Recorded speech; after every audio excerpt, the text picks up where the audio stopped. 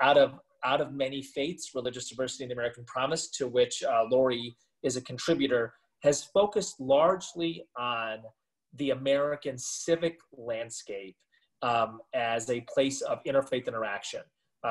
I have highlighted places like hospitals and public parks and social services agencies and college campuses as the kind of civic spaces where most people can agree that important work is being done.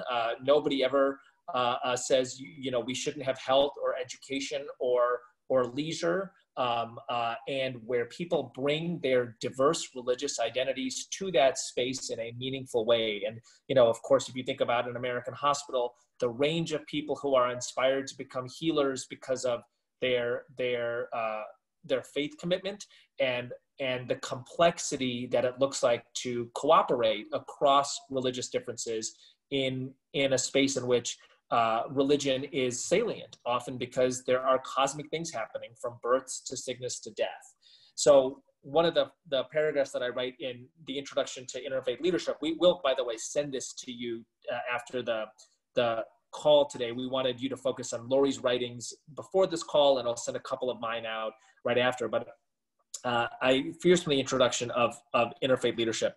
When I use the term civic interfaith landscape, I mean the various spaces, schools, parks, college campuses, companies, organizations, libraries, sports leagues, hospitals, where people who orient around religion differently interact with one another with varying degrees of ignorance and understanding, tension and connection, division and cooperation, when their faith identities are implicated by that interaction.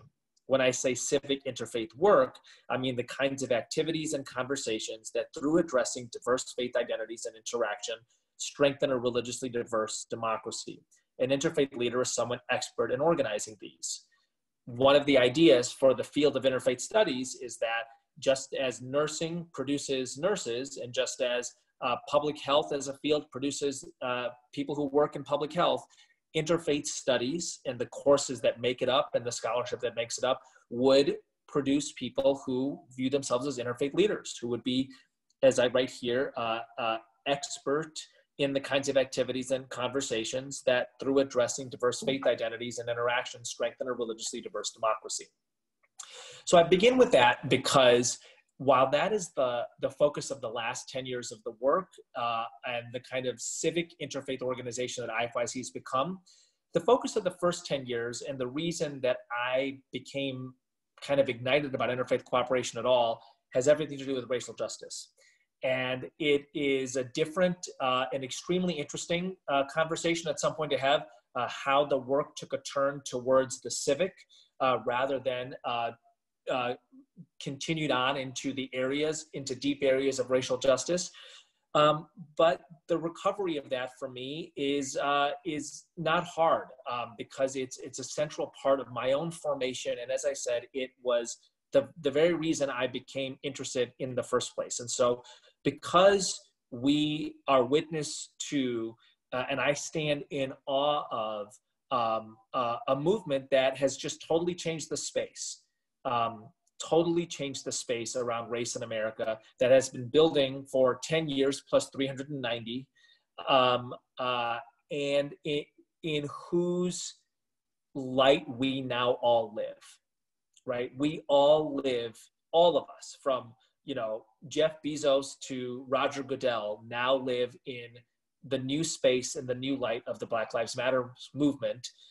I wanted to center, again, what brought me to interfaith work to begin with.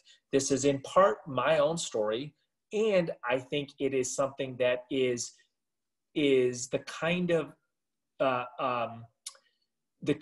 thing that would be of great interest to students and is teachable in a pretty straightforward way. And I wanted to do it through just 4 images. And so we'll begin with the first one here, Carolyn. So this, of course, is the most iconic image from one of the marches from Selma to Montgomery. And it's interesting to note, of course, that there wasn't just one, that there were several marches, or at least several attempts at marches. But this is probably amongst the most iconic images. And of course, there's Dr. King in the center there. There's what I believe is a Catholic sister, a couple of places to Dr. King's left, actually Dr. King's right, my left and your left. And there is the great Rabbi Abraham Joshua Heschel, a couple of people over on the other side. And part of what this image encapsulates for me is the interfaith dimension of the movement for racial justice that we refer to as the civil rights movement. And just take the center of the movement in the center of this picture for a second. I remember somebody saying to me in college, you know, we know a lot about Dr. Martin Luther King Jr. We never talk about Reverend Martin Luther King Jr. And that was a major, like, scales falling from my eyes moment. And perhaps it isn't for any of you on this call, but it might actually be for some of your students, because King's Christianity is absolutely central to the person, to his person, and to the figure he cuts in civil rights work. And so as I read more deeply into this, and of course, the story that I'm telling is in part the story of how I come to interfaith work, and I come to think religion is really inspiring and exciting. You know, King says things like, many people want to make of me many things, but in the deep recesses of my heart, I'm a Christian minister. I'm a Baptist minister. I'm the grandson of a Baptist. I'm the son of a Baptist minister. I'm the grandson of a Baptist minister. And my commitment to Jesus as the Son of the living God is the highest commitment that I have, higher than race or nation or creed, right? And I remember reading this in college and thinking, you know, how come I didn't know anything about this, right? And that begins kind of my exploration, not just of King's deep religious conviction and the role that that plays in his understand, in his kind of images of civil rights work and his commitment and inspiration to do it, but also the religious dimension of the civil rights movement writ large. And of course, one of those is standing right there in the form of Rabbi Abraham Joshua Heschel. So Rabbi Heschel misses the trains running from Warsaw to Auschwitz by 6 weeks. And basically his entire family dies in Hitler's hellfires in Europe, and in much of his community, right? In unspeakable fashion. And I often think to myself, if there's anybody in the United States who gets to say, you know, I'm just gonna focus on quote unquote my own people, it might have been Rabbi Abraham Joshua Heschel, having made it out of Warsaw to the Jewish Theological Seminary on the Upper West Side of New York in the middle part of the 20th century. But instead, as we all know, he doesn't just focus on his own people. He decides, which is to say, the Jewish people. He decides that in his language, the soul of Judaism is at stake in the civil rights movement. And he comes to Chicago in 1963 to speak at and be witness to King's speech at the Chicago Conference on Religion and Race. And that begins a long friendship and partnership with King on civil rights work. And this is probably the most iconic image of that. If my memory of American history and King's biography serves me correctly, on the day that King is tragically martyred, he is actually on his way, of course, April 4th, 1968, he's on his way to celebrate Passover with Rabbi Heschel. And so Rabbi Heschel is it's impossible to overstate his partnership with King in this work and the way that he brings a Jewish commitment to it. And that's not the only part of that's not the only dimension of kind of the interfaith threads through the civil rights movement. In King's own life, of course, Gandhi plays a central role. King writes himself in his autobiography that in the Montgomery bus boycott, Jesus is the inspiration, but Gandhi furnishes the method.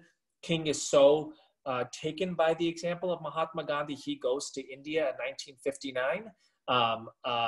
He witnesses that Gandhi's Satyagraha movement in India is not just a Hindu movement, but it's a remarkably interfaith movement.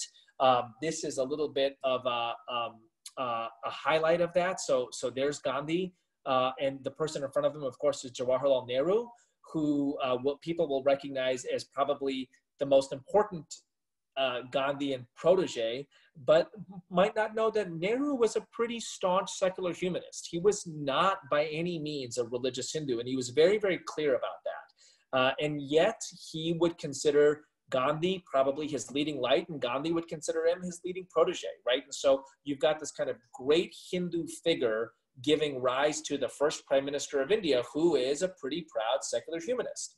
Behind Mahatma Gandhi is a gentleman named Badshah Khan. He is part of the Pashtun tribe of Afghanistan, which incidentally is where the Taliban comes from. He's known as the Frontier Gandhi, and he has a deep Muslim Quranic commitment to nonviolence. And there are these stories and images of Gandhi and Badshah Khan in villages in India, reading alternately from the Bhagavad Gita and the Holy Quran when Hindu and Muslim riots start to break out. And this is just one small example of kind of the interfaith dimensions of what's known as Hind Swaraj, or the movement to liberate India. In Gandhi's own life, there are many powerful interfaith threads. And so Gandhi is deeply moved by the Sermon on the Mount, which he reads as a law student in London. He also reads the Russian Christian Leo Tolstoy's work. He's so taken by Tolstoy that he names an ashram, Tolstoy Farm. And so Gandhi, as deep as his commitment to Hinduism is, like King after him, Gandhi, of course, nourishes King. Gandhi himself is nourished in many ways by different religions. I just spoke with a Baha'i friend of mine who said, Gandhi had many beautiful things to say about the Baha'i tradition. One of my favorite Gandhian lines is that it is good for one to be in the home of one's own religion, but the window should be open to let in the winds of the wisdom of other religions, right? And again, the reason I say this is both because it is a matter of historical record, therefore kind of, a part of scholarship that people who oriented around religion differently came together in these movements for religious justice. I also say this because this is how I got involved to begin with. And I start to get involved in interfaith work around the times I'm around 19, 20, 21 years old. It was a moment in American life that had a broad parallel to what we're experiencing today because it was in the aftermath of the heinous Rodney King beating. And I was interested in racial justice. I thought it was the most important thing that was happening in America. And I realized that there is this major interfaith component to all of these racial justice movements that, in my mind, nobody was talking about, but that connected with me in a deep way as I was on my own path to come back to Islam. And I thought to myself, the movements that I want to be a part of in the future are movements for racial justice, and I want to be part of the interfaith thread of those movements in the same way that these folks were. So we can go back one slide to the Mandela slide. So one of the kind of kairos moments of my life was 1999, Parliament of the World's Religions, Cape Town, South Africa. I see Mandela speak, and Mandela, the first words out of his mouth are, "I would still be there." He's pointing to the Cape and specifically towards Robben Island, where he spent, 27 years of his life. He's saying, "I would still be there if it wasn't for the Muslims and the Christians and the Jews and the African traditionalists and the Baha'is and the Buddhists and the humanists of South Africa coming together in the movement against apartheid." And I have this kind of moment, being in South Africa at the turn of the millennium. The struggle was an interfaith movement. And Muslims, and this is why I wanted to depict this picture as unfortunately male as it is Muslims play a key role in that movement. And, I grew up in a professional, middle-class, immigrant, Ismaili Muslim household. And I basically thought that becoming a professional along the lines of accountant, doctor, engineer was so central in my house. You would have thought it was in the Quran. That's how much my parents kind of pushed that. And to be in South Africa and to meet Farid Essak, who later marries me, and Rashid Omar, and Ibrahim Rasool, and Ibrahim Musa, who Laurie also knows, and to realize that these people, their commitment to Islam made them front and center in the struggle against apartheid at Mandela's side, just changes my life. It changes my life. The struggle in South Africa is also an interfaith movement. And of course, from Gandhi to King and King to Mandela, that is not a hard arc to recreate, right? That is like the arc of righteousness in the 20th century. And we'll go to the last slide I've got. That's my first faith hero. That's Dorothy Day, probably in her 70s, looking utterly convicted at a couple of what I imagine to be slightly intimidated police officers. I think that this is in California at a farm workers march or demonstration, if my memory serves me correctly. But this is my first faith hero. This is reading about Dorothy Day and the Catholic worker movement. And I ended up spending a summer in Catholic worker houses and actually living in the Catholic worker house here in Chicago after I graduated from college. This is when I thought to myself, faith is about doing justice and doing justice because that is how God would want us to live. And even though I never wanted to convert to Catholicism, the wisdom and inspiration that I got from Dorothy Day and the Catholic worker movement is, there is no way for me to overstate that. And it is that set of kind of experiences, right? The time in the Catholic worker movement, the recognition of King being principally a reverend and not a doctor, if you will, if you kind of take the poeticness of that. The interfaith thread, actually thread is too slight of a way to put it. The interfaith center of a lot of the most inspiring movements of the past 50 or 60 years. That is how I got to be a part of interfaith work. That was a huge part of IFYC in its first 10 years. And as we move on to Laurie's presentation and speak of being theorists of a public square and the eruptive public square, part of what I am interested in exploring is how do we join the civic and the spaces that we might think of as civic and the spaces that we might think of as focused on justice, especially when we know that different religious traditions have different definitions of justice.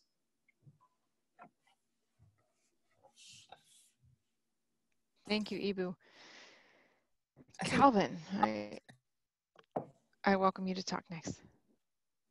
Hi again, everybody. Eboo, thank you for those comments, for those reflections and remarks. What I am going to briefly talk about is what I'm calling teaching to transgress. Teaching to transgress, dismantling white supremacy with interfaith perspectives.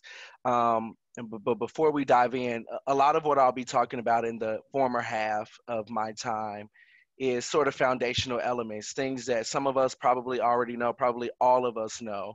But it's good to start with shared and common language, not just for our time now, but for our times in the future. And so I'm happy to share these things with you, so we can go to the next slide, Carolyn. So teaching to transgress, I want to talk about really foundational elements of what we've been experiencing in this country for the past 400 years or so. And so, like I said, a good bit of this will be sort of foundational, but it's good that we start here. So there are many different definitions of racism that we can pull from, some from economics, some from the social sciences, others from the humanities. And what I want to do is I wanted to pull two definitions that really get at sort of the intersections of sort of racism, classism, and the other sort of modes of oppression that exist in this country. So we define racism as a systematic allocation of goods, privileges, benefits, and rights, advantaging white people. Defined as a systematic allocation of goods, privileges, benefits, and rights, advantaging white people. Patricia Hill Collins, a Black feminist scholar, puts it another way: a system of unequal power and privilege where humans are divided into groups or races with social rewards unevenly distributed to groups based on their racial classification.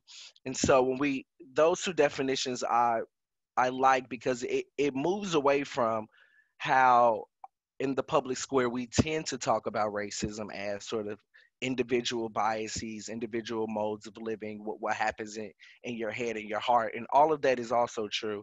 And at the same time, racism is institutional, racism is structural, racism is systemic. And what all of that comes together to produce is white supremacy as the dominant social system in the United States. White supremacy as the dominant social system in the United States. We can go to the next slide. And so anti-Black racism then is a primary feature of white supremacy, right? And so as whiteness is being codified in the early 20th century in the courts, it was being defined against blackness. The degree to which your race deviates away from whiteness determined your racial place in the social order. And so with blackness being antithetical to whiteness, that's how narratives of model minorities were formed and shaped. And so it's important that we really start there and understand that racism, it's structural and institutional. We say these words and we say all of these phrases that sound good and that are true, but a lot of times we don't actually talk about what that means and what that looks like. And so as race, as I said, is being defined in the courts in the 1920s, 1930s, as sweeping immigration is happening and then being paused, we're really starting to understand just how after slavery, after emancipation, white supremacy continues to be the dominant mode of the social order. And so, since racism and white supremacy are systemic, structural, and institutional, our solutions to these things must attend to the system structures and institutions, especially the ones that we contribute to and are a part of, primarily for our time together now, the academy, the spaces where students come to be shaped and formed. And if they are being shaped and formed at universities that were also created in a white supremacist environment, then a lot of the ways in which we do what we do is formed and shaped by white supremacist thought. And so that, I first started to learn about racism in this way in graduate school at Emory University. And even as a young black man, that that was, I wouldn't say hard for me to accept, but I definitely hit a wall in my own sort of understanding of what racism was, although I had experienced it pretty much all of my life as a young black man, as a child, as a young black child as well.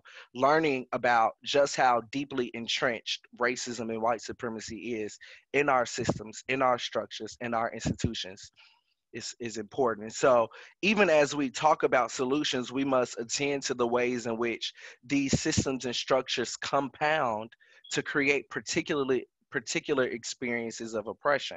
And so I'm thinking of other systems and structures such as racism, capitalism, ableism, gender bias, Islamophobia, etc. Right? All of these things don't exist in a vacuum. I don't experience racism at one point and then experience sort of classism and capitalism at another point, right? As a young black man who grew up in the inner city of Chicago, I experienced those things together. And so we must attend to the ways in which these sort of systems compound and come together to create particular experiences, which is why I remember I was teaching a class called Black Love at Emory in the College of Arts and Sciences while I was in graduate school there. And it was a class of about, I would say, 90 students, and I would say 98% of those students were Black. And a lot of the tension that existed in that space over the course of our semester, by the way, this is also the fall of 2016, and we know what happens in, November of 2016, current administration is elected. And so I'm saying this to say, I remember the ways in which students were pretty much at each other's heads. And I'm particularly thinking of Black male or male identifying students and Black women students, because a lot of the young Black women were trying to get young Black men to understand that they experience a unique type of oppression because it's racism and misogyny and sexism, et cetera, et cetera, et cetera. And so that creates a particular experience for them in this country that I wouldn't have as a young Black male. And so as we're teaching and as we're thinking about how do we navigate those type of dynamics in our classroom, we must tend to the ways in which, as I said, these systems and structures compound and come together and come on top of each other to create unique experiences that we have to tend to. You go to the next slide, Carolyn.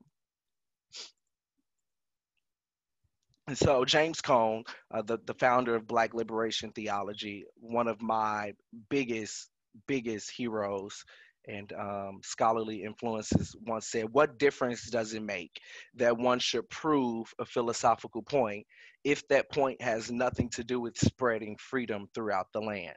And this is jarring for me. It moves me, because as I think about my own role, and as we think about our role together as pedagogues, what are we aiming towards, right? What are we moving towards? What are we teaching towards? Which is why I wanted to title this presentation "Teaching to Transgress," because our teaching has to be about freedom. The writer Bell Hooks says, teaching as a practice of freedom, education as a practice of freedom. And so as I think about how the role James Cone plays, both in the Black church, but also in the wider sphere of religious America and Christian America, I think about this quote, and I think about the ways in which our teaching must move towards freedom, must move toward liberation. And so it is not enough. We can go to the next slide. It is not enough to simply be not racist, right? You must be anti-racist. And I'm sure that this is a phrase that I've heard in many different spaces in the public square and public conversations, within the past 3 or 4 weeks or so.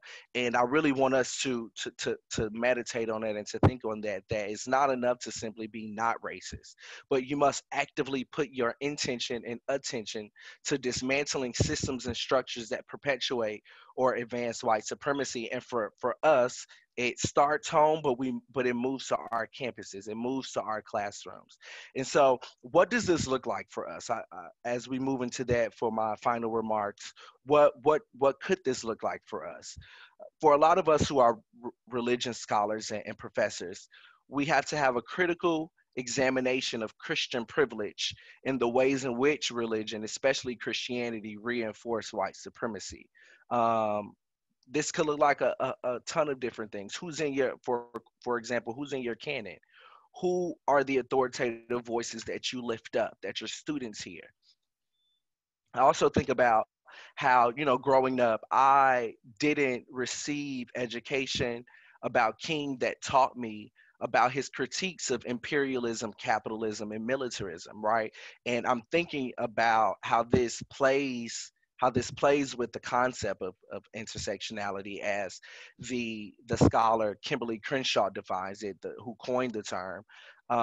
Imperialism, capitalism, and militarism come together to create not just a unique type of oppression for African Americans, Black Americans, and other people of color in the United States, but around the world. When you think about the United States presence and our role in the dismantling of governments across the world, we have to really think about how King uses his specific religious voice, as Eboo said, King as a reverend and not just King as a doctor, to critique these. And that leads on to an honest account of the effects of chattel slavery in the United States and its current legacy. When we talk about policing and slave patrols, and we're talking about police brutality, we have to have a critical examination of the ways in which slavery is still in effect today in what we would call the criminal justice system, or the prison industrial complex.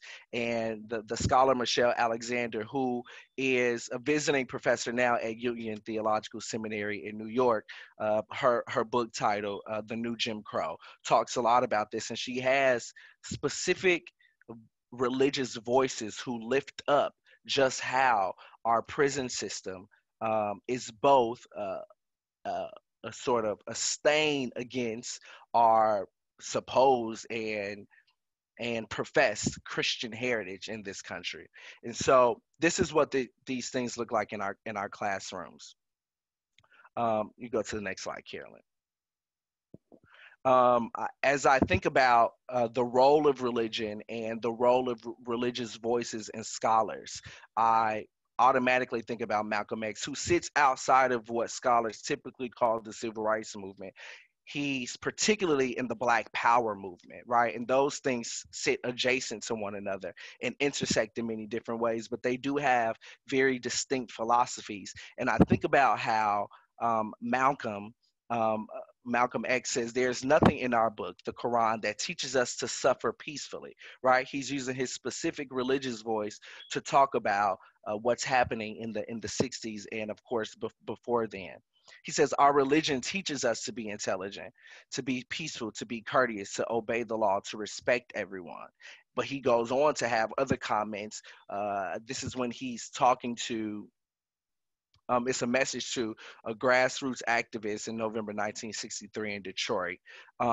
He's saying that there's nothing in the book, and he's talking about the Quran, that teaches us to suffer peacefully, meaning there's nothing that teaches us to take racism and other modes of oppression peacefully, right? And so he's using his specific religious voice to lend itself to freedom and to liberation. And I think for so long, we have been taught that teaching, especially teaching religion, should be purely descriptive, right? But that's part of the framework, I believe, that upholds and perpetuates white supremacy, because the ways in which many of us were taught to teach, and to teach religion specifically, and even other subjects in the humanities, was created and taught in a white supremacist environment. And so when I talk about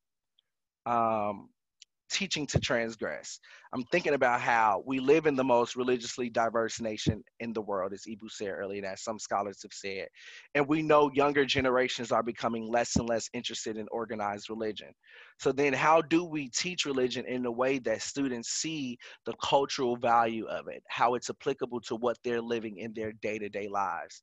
How do we teach in a way that shows students religion is not irrelevant? It's not some archaic, ancient concept that our ancestors and forefounders were interested in, but it has something to say to the now.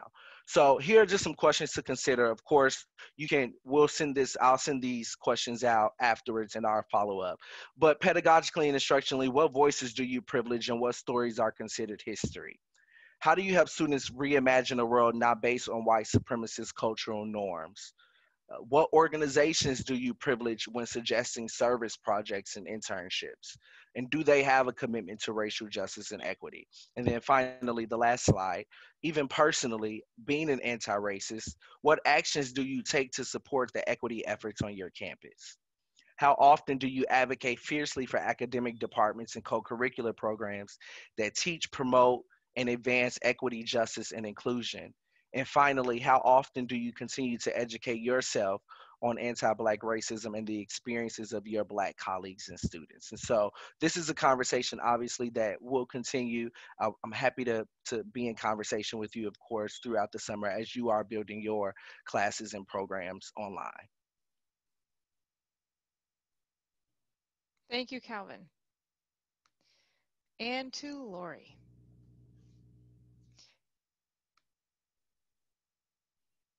You're muted, Laurie. Yeah. There we go. Thank you so much, both Eboo and Calvin. Incredibly thoughtful. And wanted to just say, when we all three of us met and we talked about how we were going to think through the question of interfaith work and anti-racist work, I began to think about the ways in which the Who Owns Religion book began to address some of these questions, but it doesn't do so as directly as Calvin and Eboo just did. It comes up in a number of different contexts, both colonial and post-colonial contexts in the book. But I think it comes out most strongly and most focused in the definition that Calvin just gave about the systematic allocation of goods, privileges, benefits, and rights advantaging white people in the Sam Gill case study. And so I chose that case study as a way for us to think through those questions.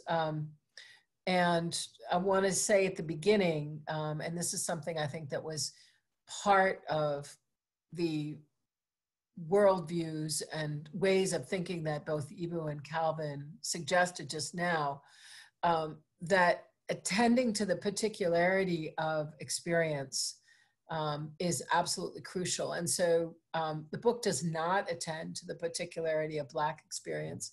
But the case study on the Mother Earth book does attend more to the particularity of Native American experience.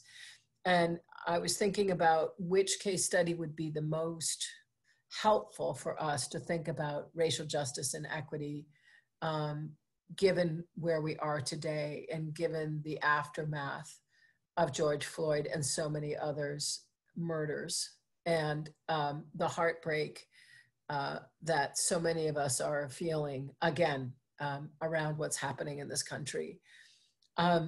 So what I thought I'd do is share with you, I think something that has, as I think about it, a kind of racial element to it, motivation to it, in our country, which is the fragility of the public square. And so I'm going to tell you a little bit about why I wrote the book, how the book emerged, and then connect with some of the remarks that Eboo and Calvin just made in relationship to that question and that concept. As you may remember from the introduction, a part of this work came about because a public square whose rules we thought we knew had broken open. It came about for me personally with the story that I shared in the introduction of a Hindu scholar, Paul Courtright, being attacked by a group of Hindus in the United States, which then became a global movement. And a lot of the rejection of his work, critique of his work, had to do with the colonial and neo-colonial context in which the book was written. And it sparked a very big debate. And I found myself trying to manage it through the legal offices at where Calvin used to be, Emory University, when I was chair of the religion department there. And I realized that we just didn't have the language for figuring out how to deal with this. And no graduate student was ever trained to think about these questions.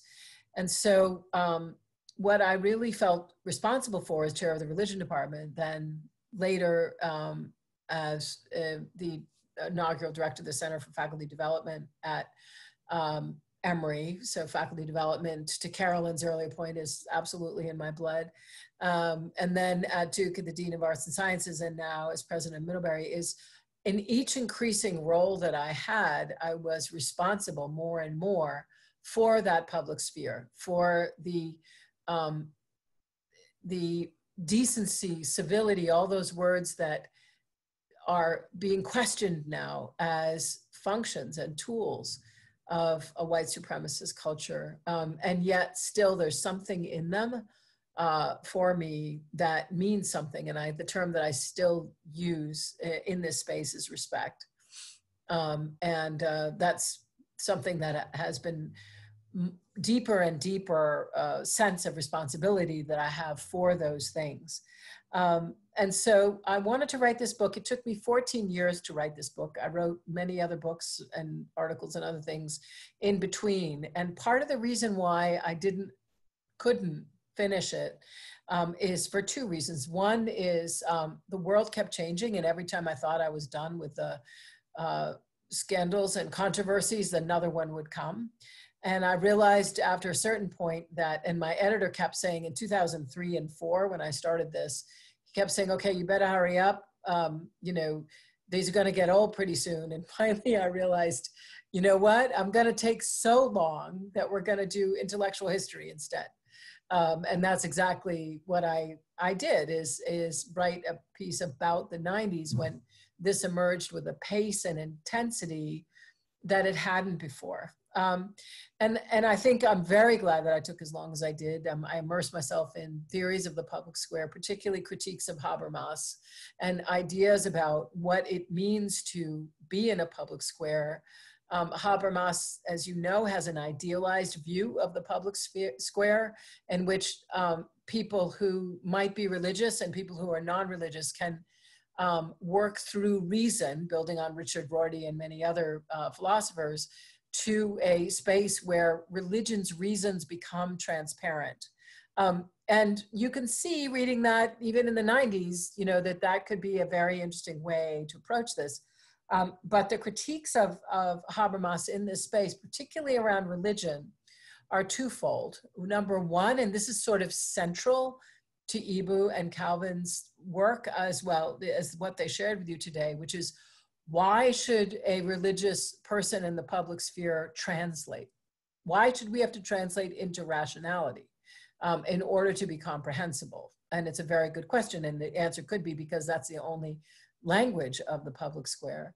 And all of the case studies of the book are places where that rationality of the public square wasn't sufficient. It becomes a place of eruption because the rules that apply no longer can apply.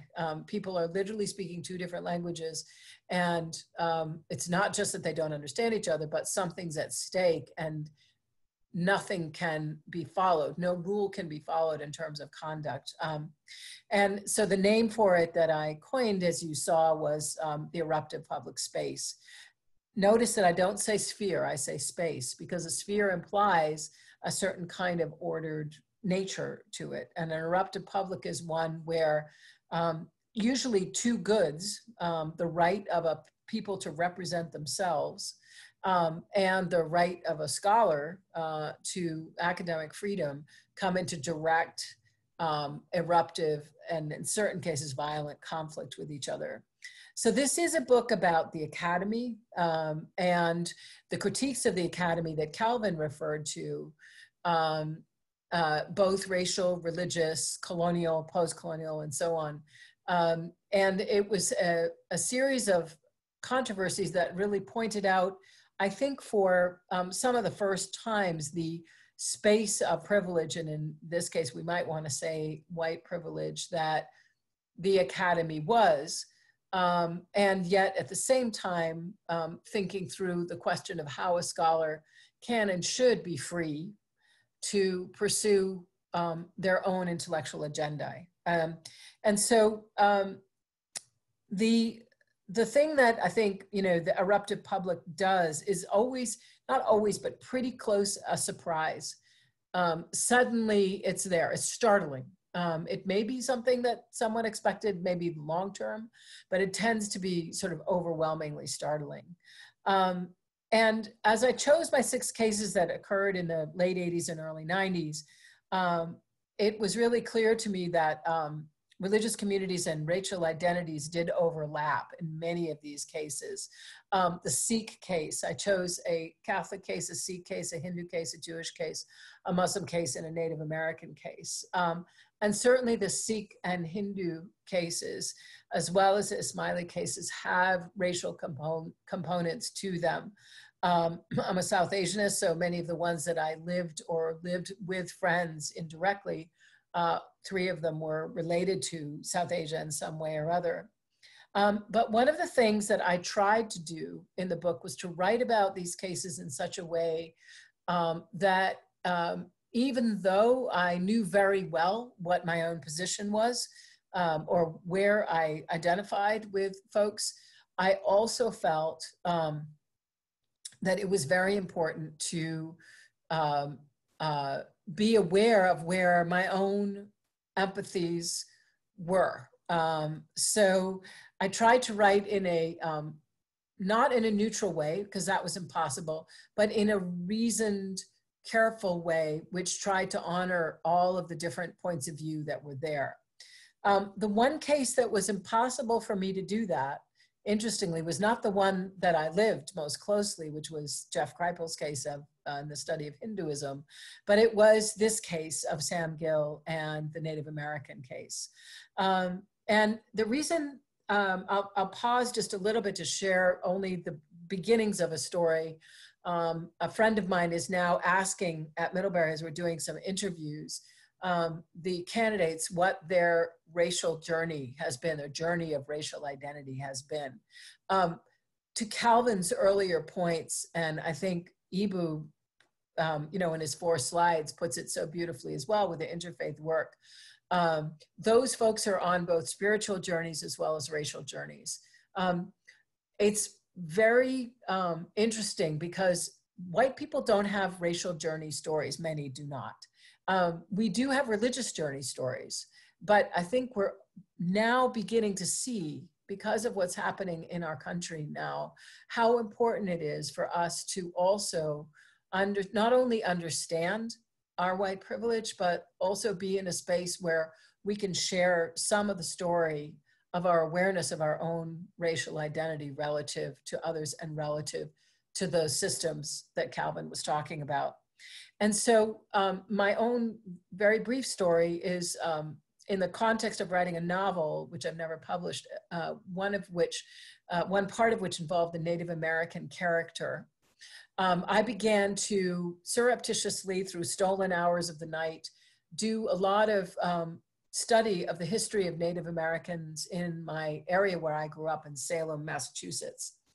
And I learned basically of the slow genocide of those people, the woman that lived, and I learned of the woman who probably lived and fished and hunted and grew corn right on the land that I myself grew up on in a 18th century farmhouse in Salem Village, near Salem, Massachusetts. And in the course of learning about that group of people, as well as the particular woman who I wanted to be featured in my novel, and the Native Americans who continue to live in Massachusetts and descendants of these groups, most of whom have gone to Canada, but some have not. I began to become much more aware of the responsibility that I had to write race and to be related to race differently. And I came up with the idea in the process of writing this novel of something I call literary reparations, which is that white people can in fact only write what they know, but they can write about their own indebtedness differently, indebtedness to other races. And I think that the writing through indebtedness is an incredibly important piece.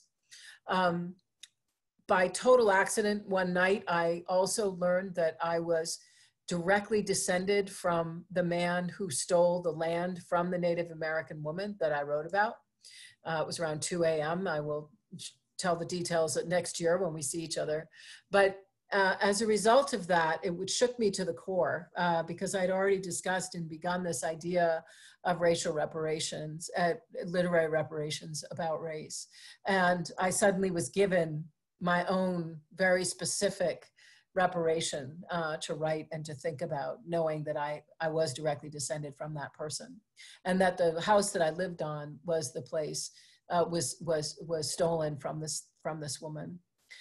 So that's a small, very small version of a racial journey that I have been on, and part of that made writing the Sam Gill story incredibly difficult to do, because Sam Gill is from the University of Chicago, where I got my PhD. I knew him. I deeply appreciate his commitment to academic freedom, and yet I also felt very profoundly an identification with the Native Americans who objected to what was clearly an unintended characterization of Mother Earth. But you can see now, in the lens of 2020, the ways in which systemic racism runs through his interpretations of Mother Earth. And he's actually not talking to Native Americans. In the scholarly work that he's doing, he's fighting with white Europeans about what they think Mother Earth is. It's not a fight or even a discussion of Native Americans. It's with Native Americans. And so that's an example of the kind of system that we can see emerging in this case study. And the other thing I would say is that the eruptive public sphere, where most of the folks who started to ban Native American groups, who started to ban Sam Gill from coming and working with them and studying them and so on, were folks who were, he was very surprised by this. He hadn't seen it before. And I think it's partly because he hadn't seen the ways in which claiming that Mother Earth was something that was part of the negotiations that various groups had with the United States government, which he thought was sympathetic to the Native American groups, was in some ways taking away a fundamental understanding of their own depth of culture that they felt should be owned by them. And so I think Sam Gill profoundly underestimated the degree to which the public space and the public sphere, both in the Native American context, was the history of eviction, enslavement, and genocide of Native Americans, which made that goodwill Habermasian moment impossible. I think Sam Gill began to write and wrote earlier in his other books that were less controversial in such a way that he hadn't thought about that pain, and he hadn't acknowledged what it would look like for him to write as a white person in a very different context of reflection.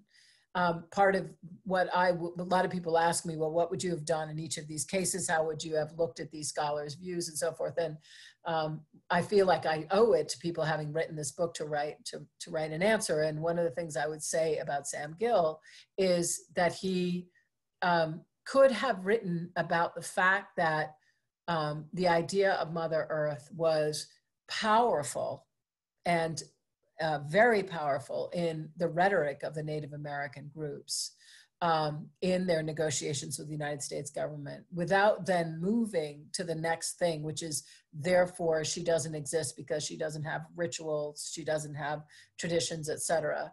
The place where a more racially just way of thinking would have stopped would have been, maybe I better find out how that statement might be experienced.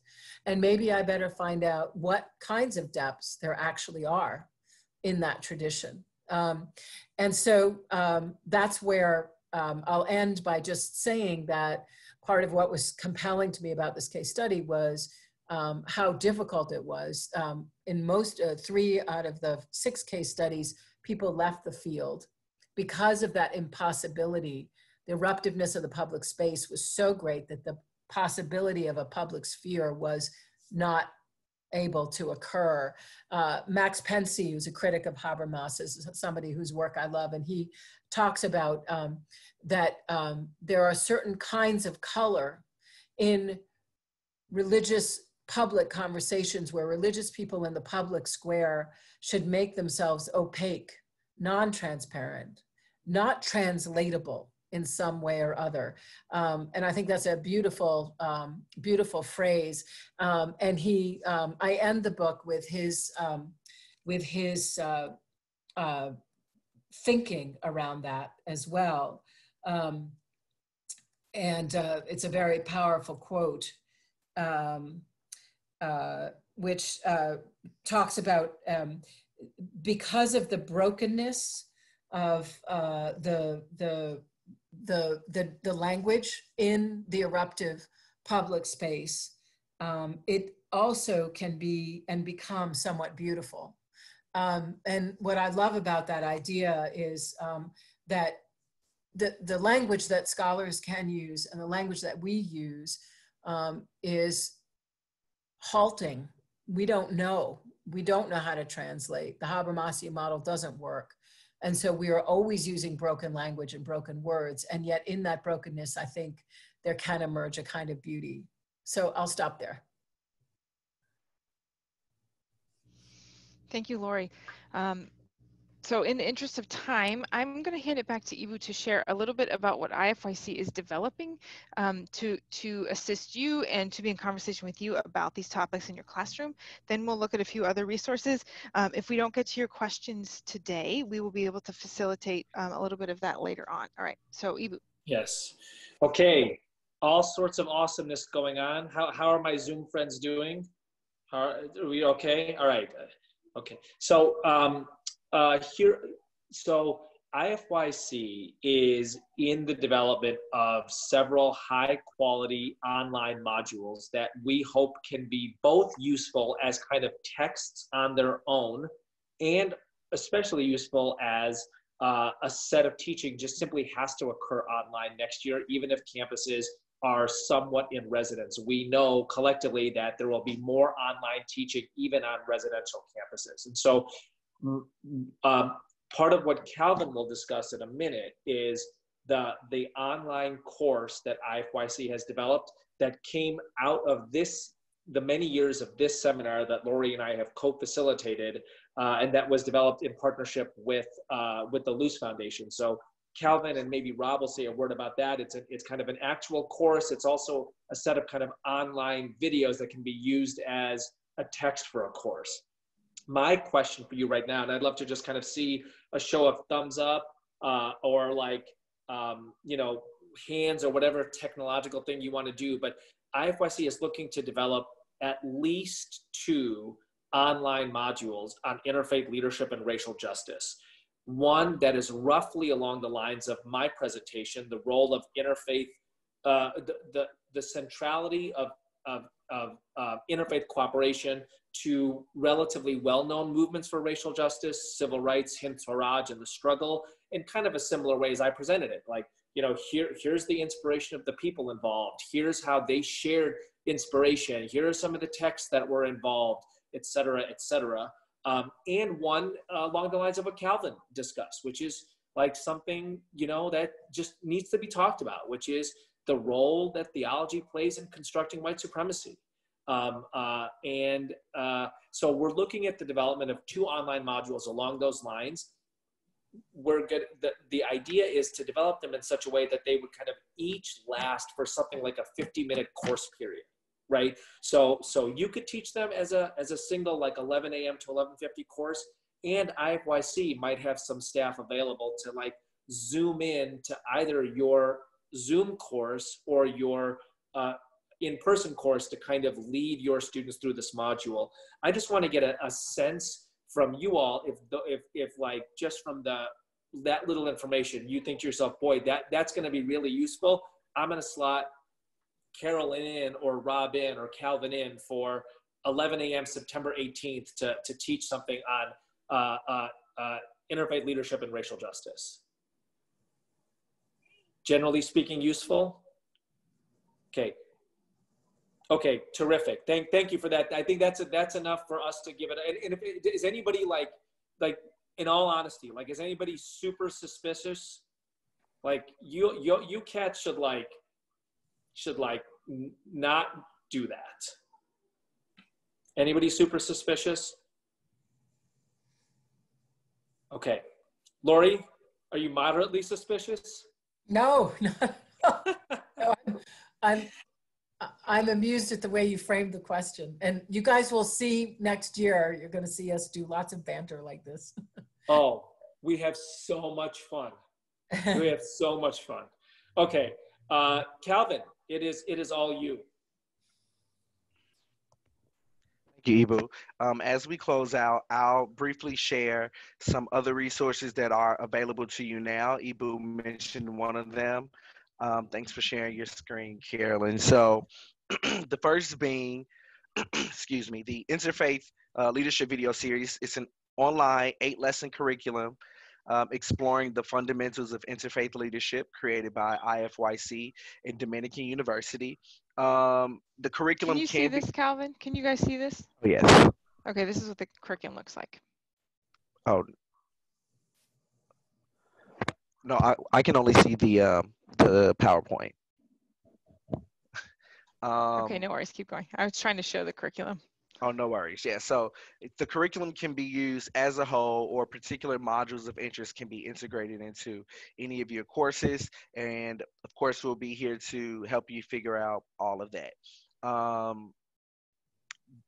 In a follow-up email, you'll receive the links to all of this and more detailed information of how this can serve you best. So the second one is the Teaching Interfaith Understanding Library. So it contains syllabi, teaching tactics, and assignment descriptions created by alumni of the CIC and IFYC seminar. So what you're a part of now. Faculty who have been through the seminar have created these assignments, these syllabi It's almost 50 resources, including case studies, interviews, site visits, etc. So you can browse that and pull out as you need to. And of course, as I said, we'll be here to help you figure out what that looks like if you need it. Our Interfaith America site, which was launched back in March, right sort of at the start of the COVID-19 pandemic in America and schools shutting down. It's a site that is linked from IFYC's main site, stories, articles, resources about inspiration and solidarity, community connection, interfaith learning resources, etc. Also, some recordings of past webinars that we've done.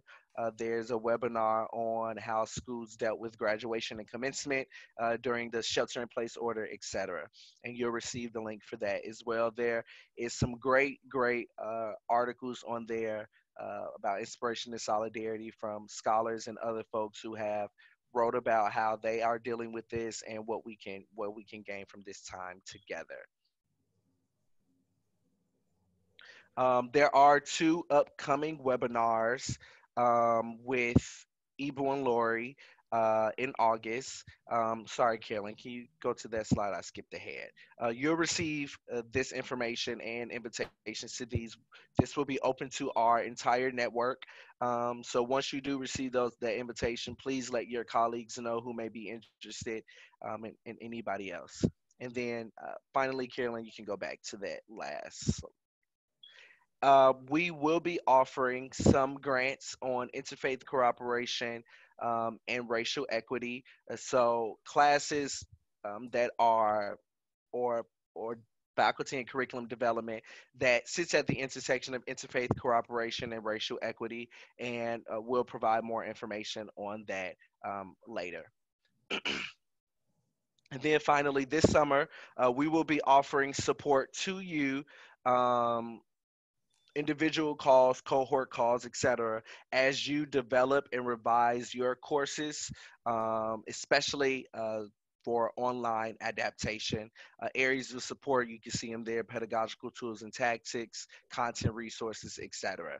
If you want to take advantage of that, just simply email me, calvin@ifyc.org, and we'll set up a call.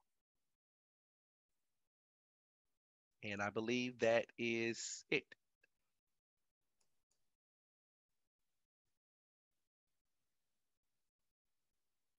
Carolyn, are you going to close us out? Okay. Yes, I'm sorry. Sorry, I was just checking on, we had a couple questions here. We will share the PowerPoints from today.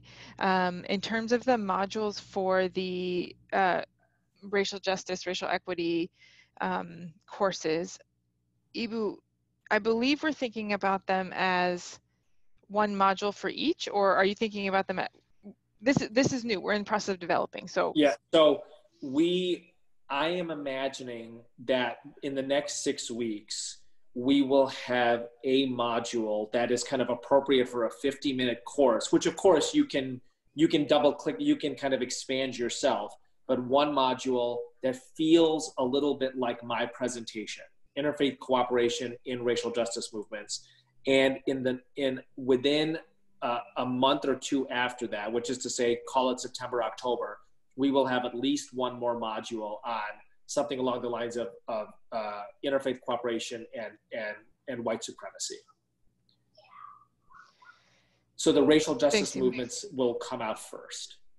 Thank you, Eboo. So we're going to look for opportunity to facilitate a little bit more conversation since we didn't have time for questions. We do have a couple minutes, so I just want to ask if there's any questions specifically about ways that IFYC can support you or the next year or other resources that we have. Or any other kind of quickish questions.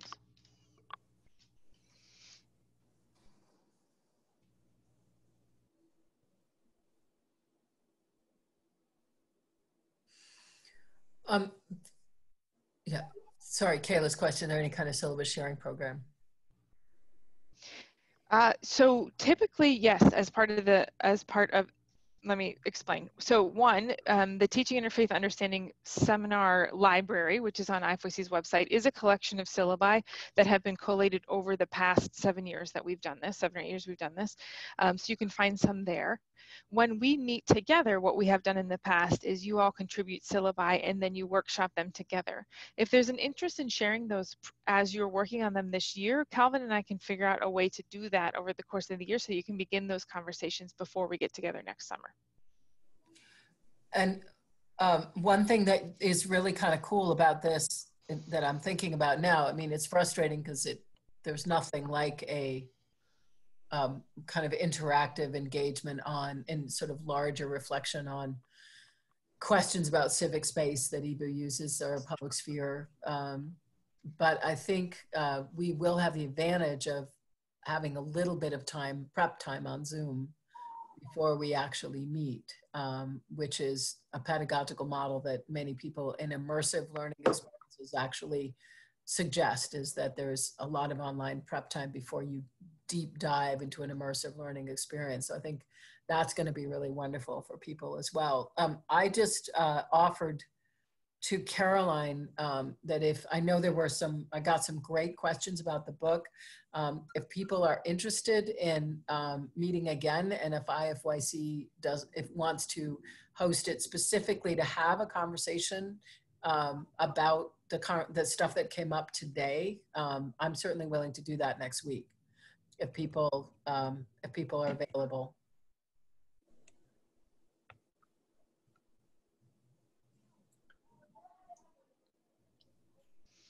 Laurie, Calvin and I will email and get a sense of whether that will work for folks, and we'll set that up. Okay, yep. Thank you for that offer. We appreciate it a lot. Absolutely. Thank you all for your time this afternoon. I apologize that we didn't get to the questions, but as I said, the benefit of postponing a year is that we can do a little bit of backwards design and do some of this content work first before we get together in the room. So be well. Please look out for the email from Calvin and I. We especially want you to look out for emails that tell you about the upcoming grant opportunities, as well as upcoming webinars, as well as the upcoming curriculum. So, and as always, if you have any questions or if you're just wondering if we have something, email us, and if we do, we'll get it to you. If we're the wrong people, we'll get you to the right people. So thank you all. Thank you abundantly to Laurie for your time today, and we look forward to seeing you all again.